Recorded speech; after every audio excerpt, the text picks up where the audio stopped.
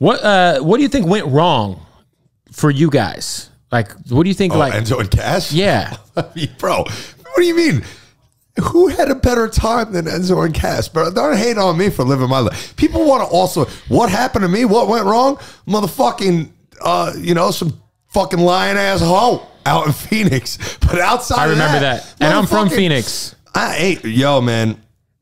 I love Arizona. Sedona's hot.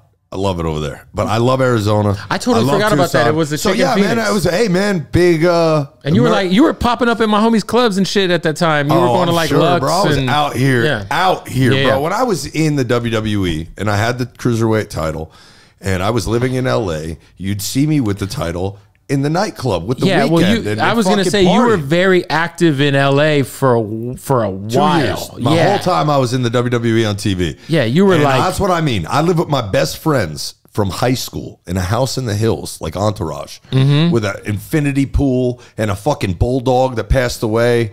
God rest Frankie, man. Fucking love you, buddy. But I owe him a lot. He's a little angel. I just remember following you, being like, yo, this guy's go to heaven. This guy's fucking outside. Outside. So I lived it, right? And man, if you're outside, you're gonna have a target on your back. You know, look, you know, that's what happens. I'm sorry. And I just had to look at my situation and say, like, dog, I don't owe anybody an apology. I'm not apologizing. I lived your dream, motherfucker. Are you fucking kidding? Of course. I lived your dream. You wish that you could fight for a title in Madison Square Garden, win a title in the WWE, get fired with the title around your waist, and get to put your friends on in a house in the hill and go fucking put your little brother on. My brother's the biggest music video maker out there right now. He's working with Cole Bennett. He's his DP. Fucking my brother shot. Who's your brother? Post Malone's Motley Crue.